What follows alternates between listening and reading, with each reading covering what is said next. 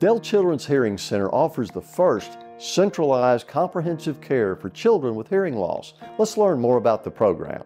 Miles was born with single-sided deafness.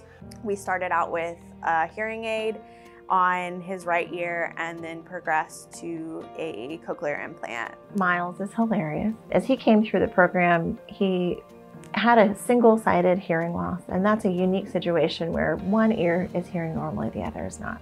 He's done incredibly well. He's very intelligent.